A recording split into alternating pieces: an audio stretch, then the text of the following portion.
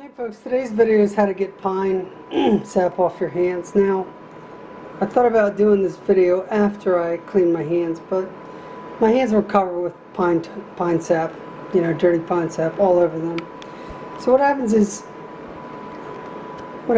you wash them and it doesn't come off. So what you have to do to get that pine sap off is you have to use an oil. Now, I just happen to have olive oil sitting there beside the sink. I was cooking with it.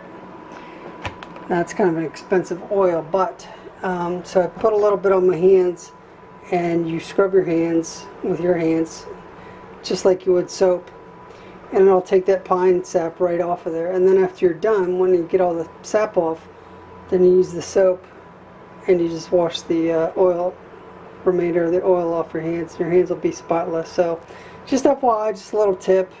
You get pine tar on your hands, just use a little bit of oil, probably the cheapest vegetable oil you have. So there you have it. Thanks for watching. Have a great week.